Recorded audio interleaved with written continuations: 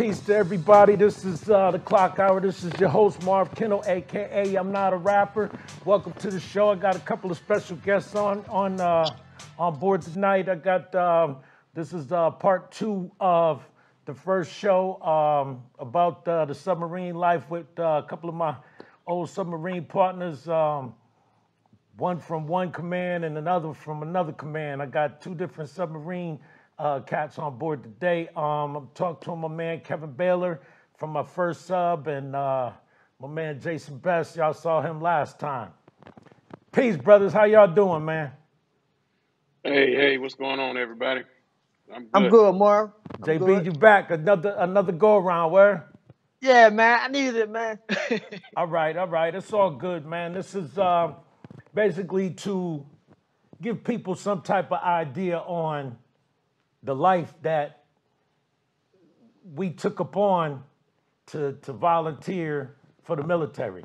That's like when people say, well, thank you for your service. We volunteered for it. So thanking me is really, I don't really like that too much anyway. I got a few questions for y'all, pretty much the same thing as last time with you, JB, but my man KB, I'm gonna call him KB. His name is Kevin Baylor. I'll put his name in there in a little while. But Mr. Kevin Baylor, Yes, when sir. did you realize that you needed to join the military out of all branches, and why the Navy? Well, I was getting the hell away from my parents, to be honest. The life I was living with them was not the life I wanted to live. I got kicked out at, I think, 17 years old. When I was living with my father in D.C., we used to watch fights. So the Sugar Ray Hagler fight was on at the Civic Center in Atlanta. And, I had no idea that it would run past my curfew. I'm 17, I don't know. I went to a live fight. I paid $25 for that ticket of my money. So I had to leave early, catch the bus home. I had to catch like two buses home. And when I got home 2 minutes past my curfew, my mom came upstairs and said, "You got to go." So from that moment on, it was like either March or May. I think it was March. I was living on the streets. I was living in northwest part of Atlanta, a Bankhead, for those who know, the Bankhead area. And I had a few good people around me, decent people around me. I saw where, if I stayed there, where things were going. I was never that type cat. I'm not no gangster. Don't want to be gangster. I'm not hard like that. I protect myself and defend what's mine. But that type of life wasn't for me. So when I was going to school, I went on and still graduated and did all those things on my own. But when it came time and, just working at a little fast food joint, I decided I wanted more. I met a young lady and we got married, and I went in the military and brought her up. So you were married when you joined the Navy? Yeah, if I remember correctly. If it was, it may have been after I came back from boot camp out of Chicago, but I wasn't single for too long when I was in there. It couldn't have been more than a few months. Right, because I know when I met you, you got to the boat in what, 88, 89? 88. Yeah, you was 88. married. Yeah. That's what's up, man. JB, yeah. Same question. Hey, first of all, KB, I commend you on your story, man. That's a real story. Thanks, I commend bro. you on that. Like I said before, I knew that I was tired of school. And where I grew up at, I grew up in the projects, and like KB, I wasn't no gangster. I never wanted to be a gangster. I wasn't a hustler.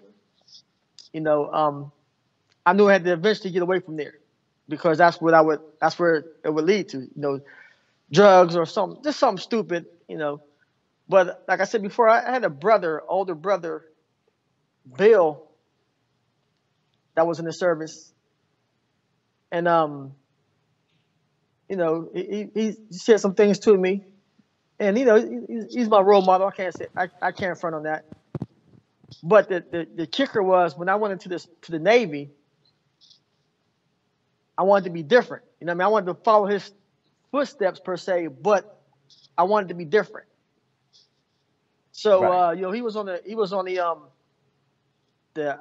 Eisenhower. That's a carrier, and he was a machinist mate. So, actually, I'm gonna tell you the whole story. What happened? I started talking to the Army recruiter first, Yeah. but the Army recruiter started pressing me too much. One example is I was supposed to meet him at school one day, and I didn't make it to school. So he shows up at my house, and I'm telling this guy, "What if I was cutting class, man? You'd have got me in trouble." Right. You know what I mean? So then, besides that, he started getting on my mother's nerves. You know what I mean? No, once you strike my mother's nerves, that's a wrap right there. Right. You know.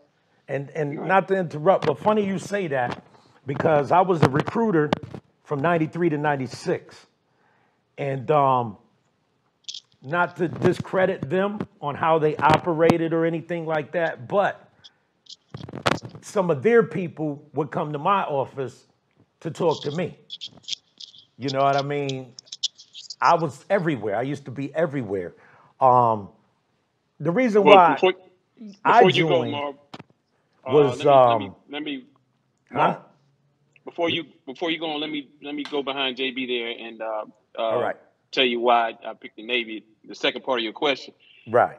I was at my parents wanted me when there was such a disconnect in the house. Marv know my history as far as my parents go, but they wanted me to go in the military because they know I wasn't going to college because I didn't have the grades. But unlike some, I actually like school. I like learning. But there has to be a payoff. I'm not a brainiac where I can just sit in a room and just study all day. That was the conflict. But anyway, they had me enrolled in this boost program down at MEPS, the Military Entrance Processing Station or something down in Atlanta. Right. And where they messed up at was they took me down there before work or before school and dropped me off.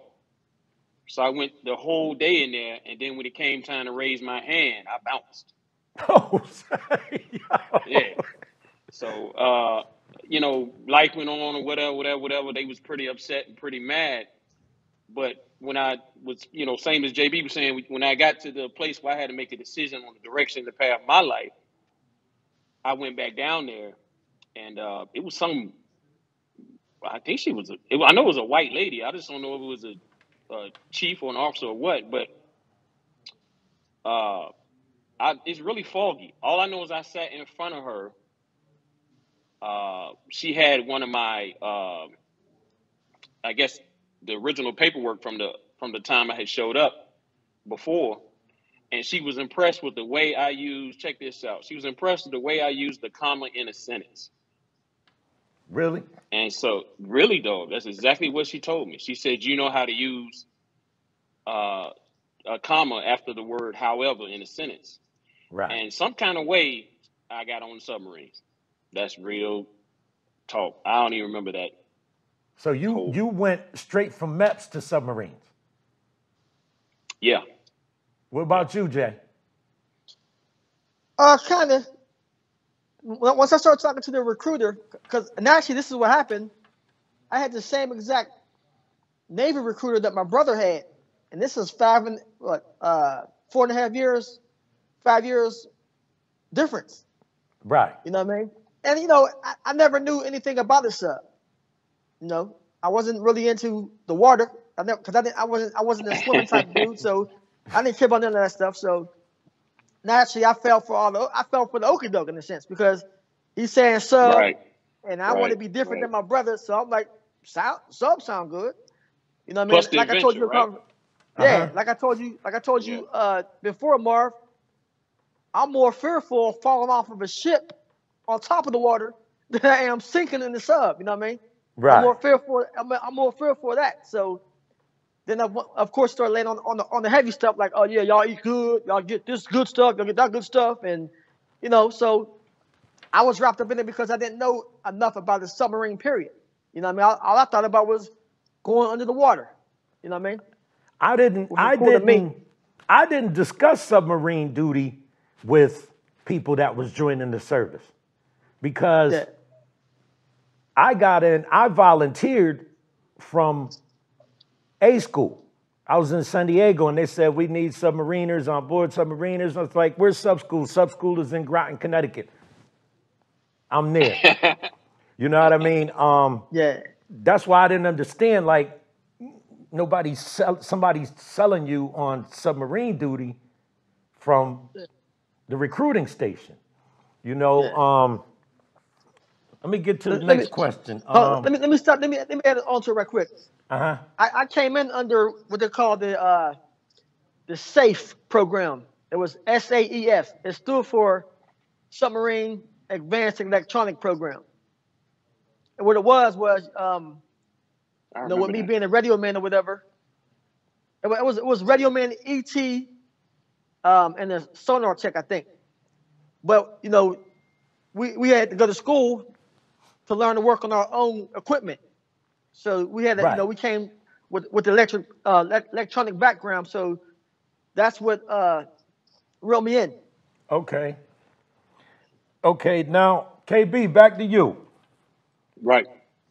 Major influences, both positive and negative, and how did that help you mold you into who you are today? Well, first and foremost, being 52 now, I've learned more about myself. And my path that I took, I was never going to be anything other than someone who worked or went to school. That's who I am. So major influences, they were very small. I really didn't, other than self motivation, I really didn't have any major influences. Now, once I got in there, big fella, Eugene Phillips, Right. he motivated me, but he motivated me in lines of, hey, you can get out, you can go back to school. He started schooling me on, don't stay in for 10 years, don't throw those 10 years away, things like that. And you got a wife and you got to think about kids, and if sailing in your blood, I wouldn't do it, and things of that nature. So I guess he was an influence. Of course, you and Marv was an influence in that time, because when I first enlisted and was on the Hunley, the tender right next to the Phoenix, Yeah. man, I looked outside, brother, and I was like, what in the hell have I just done? That is the first. I broke down and cried, dog. I was like, what in the hell am I doing? I'm finna Right. get on that thing. But when I seen you two guys, I immediately, almost instantly, man, I felt good. I was like, I got some people similar to me, basically Right. brothers. That's Right. the way I felt, and it helped carry me through it. So those were some influences, and I just tried to keep my motivation to see what, hey, KB, what you want to do, what you want out of this. And the more and more I got closer to my what is it, the end date of your enlistment, I forget what they call it, EOS or terms of end of service, whatever the word they call it. But Right. I just started realizing, man, I don't really like being on the water. Marv, you know how crazy I am about basketball. We went to damn sea for 6 months in the Mediterranean for I missed the whole Chicago Bulls 1992 season. I think I got back in the finals like right at game 1. So I missed damn near the whole season, all the playoffs. I was mad I'm still mad about that, because I used to record stuff, so it Right. just wasn't the life for me. I didn't want to have children in there. Dudes were coming back, finding out their wife was pregnant. They've been on a 6-month run and their wife is 3 months pregnant and all this stuff. So it just was not going to work for me. The more and more I looked at it, and so the negative part for me for the Navy is if you don't have anything else, or you like it, then stay in. But if you looking for something else, don't be scared to get out there and try it. And I remember there was a lot of people trying to deter me from getting out. including my wife at the time. Yeah. I didn't wait around for anybody to tell me or even talk me in or out of it. JB, what about you, man? Influences and positive, both positive and negative. Excuse me. Positive, of course, I would say experience, but I would put opportunity first. You know, to make that move is a big step. You know what I mean? Whether you know what you're doing or not. So once you step out there, you know, it's almost like the sky's the limit. But I definitely am thankful for the fact that I was able to see the world, and that, you know, not just physically, but the world, meaning, you know, different cities, different cultures or whatever. Because, you know, where I grew up at, everything looked good. Everything looks good. Like, you know, California was like the place to be. You know, once you make it to California, wow, you made it, whatever. So, Yeah. number one, I would never had the chance, because I would never had the chance to go anywhere, because my first time on the airplane was going to boot camp. You know what I mean? That's my first time ever. Right. So now to bring California back into the mix. Now I was out there 3 years, plus, you know, the couple times we stopped in there before we got up, you know, before I went back down there. Right. California just like here, you know, just good, bad. You know what I mean? Right. People. Once you get past the good weather, California's just like anywhere else. Right. So and that's I was, pretty much a lot of cities anywhere we yeah, went. yeah. You know, people that might have influenced you, good, bad, or positive. Good, bad, Now, yeah, good, bad, or positive. Now, as far as you know, other opportunities, you know, just to meet people like this, you know, I met people in the Navy that I only saw on TV. I'm like, damn, people do that stuff in real life. You know what I mean? Right. And then, you know, like when I hooked up with UMP, you guys were like a brotherhood. So you showed me, well, not just showed me, but you were there at a time when I needed not just a friend, not just somebody who to talk to or whatever, but I needed like someone who I could bond with and trust. You know what I mean? So I didn't have to go. So I didn't have to take on this whole sub life, whatever, that part of my military career. So I didn't have to do it by myself. You know, I had some people. Right. That I could just, you know, here, man, hey, I'm tired, man. One of y'all gotta take the wheel or whatever, you know, however it was. And then I could trust y'all enough that I could we can get you accept back y'all home. advice. Exactly. We can get I mean, you back. but yeah, definitely. But just to believe in y'all enough to give me, you know, to accept your advice. You know what I mean? Because you know, I can hear you, but I'm like, man, y'all ain't saying what I want to hear. I'm gonna do what I want to do. But I trusted you to enough, at least, to say, you know what? I know they won't let me down. Right. So it was just like opportunities like that, man. You know, and then it helped me to see more about myself, because I know I wasn't a military dude. Right. I know that no matter what, there is a line that I won't cross pertaining to myself. That, you know, that maintains me. Right. Good, bad, or different, military or not. You know what I mean? I'm not crossing this line. This is where wherever stops at and Jason Best starts. So I won't cross that line. You know what I mean? And so that, you know, and that ultimately became a conflict with my with my military career, because, you know, I still had to be myself. You know what I mean? KB. Yes, sir. Major roadblocks that you faced while you were in the Navy. And how did you overcome them? Major roadblock. I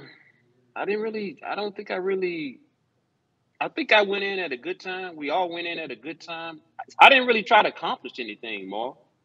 Right. You know, we came to the boat as strikers. We, you know, stayed on the Phoenix or whatever about a year and a half, and then we all chose our rate. And like I said, I didn't hate school. I wanted to go to school, so I went up to I enlisted, added 2 more years, and went up to Groton to become a FTG, fire control technician, or whatever it was, and came back to after that was over. Came back to Virginia, Norfolk, and was on the Sunfish. So after that, you know, it was basically riding out that little bit of sea time and making a decision on where I wanted to go. Right. So you didn't pick up any shore duty or anything? Nah. I had, you know, basically my freshman and sophomore year in there, which was on the Phoenix.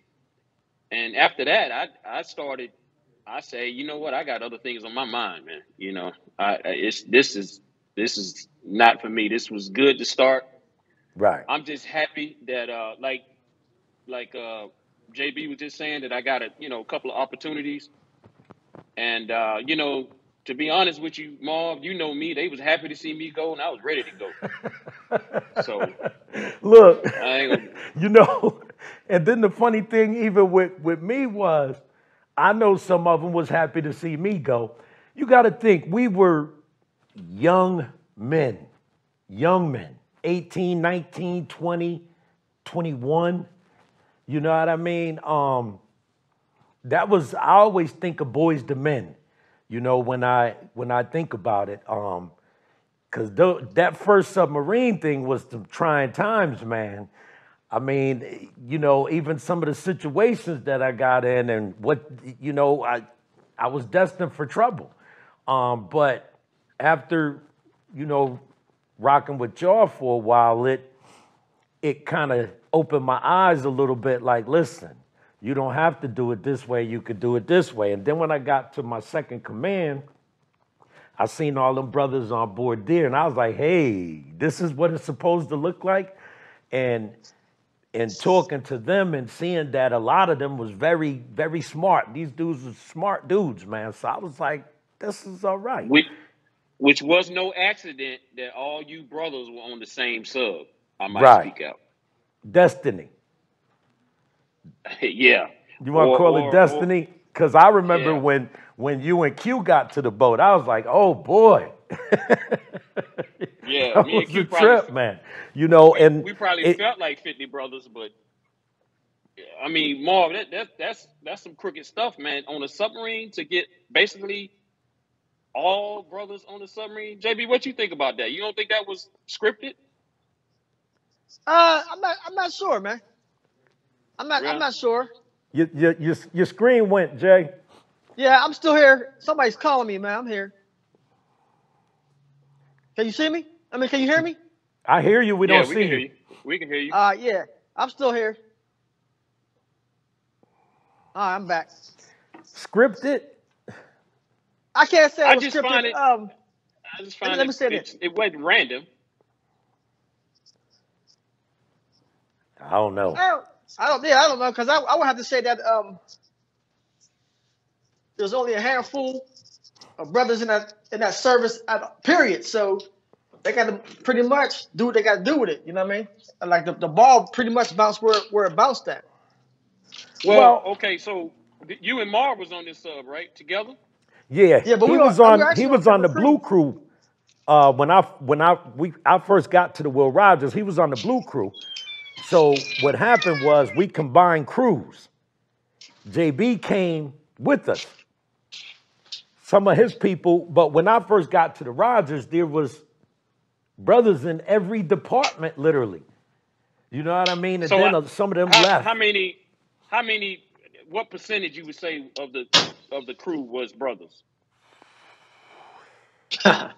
I say less than 10, man. Well, when we combined crews, less than 10. But when I first got there, it had to be about 15 to 20%. It was heavy. Yeah, no, I was speaking for the Blue Crew. Yeah, Blue Crew, yeah. Y'all was something else, man. The Gold Crew. Nah, Marv, you made it seem like it was like 90% brothers. Well, you know why? Ship. Because if you have a brother in almost every department, You know what I mean? It worked out, you know, so it not being a big number, but it was a great number. You know what I mean? I follow you. Yeah. There was 3 of us in food service, and then you might have had 3 torpedo men, couple of radio men, More sonar presence. I got you. dudes. They was all over the place. One dude, IC man, you know, and then you had there was a couple from back Ave up there too. So, you know, the boat, it had a nice balance to it from coming from the Phoenix to the Rogers. You know what I mean? I was like, wow, this is cool. Even the corpsman was a brother that a lot of people didn't like, but, you know, he got along with me. You know what I mean? Bring him up, man. Huh? Don't bring that dude up, man. hey, KB. He got along with me though, man. You know what I mean? KB. Because when I first got there, he says, I couldn't tell what you were by your last name. You know what I mean? All right. Yeah, I couldn't tell what you were by your last name. But hey, at the crew changeover, yeah, I was jealous, man. I was jealous, man, when I seen the gold crew. Right. I was like, that's where I need to be at. Right. No. Wow. Listen, fellas, I gotta cut this off now, man. I appreciate y'all coming through, man. I hated the technical difficulties at the beginning, but this is what it is, man. This is what I'm gonna keep pushing. I'm pushing everything that I get my hands on. For the people, by the people, about the people. Like and subscribe and share the video. No doubt. Appreciate y'all. Will do, my brother. We'll wrap. Nice rapping with you, JB. Hopefully we can. Hey, nice rapping with you too, man. KB. No doubt, man. Yeah, we gonna bring this together, man. Peace, y'all brothers. Be easy. You too, Mark. The Klock Hour. Later on. Appreciate it. Later. Sky 13. The Klock Hour. Thank you much. This is what we do. We good.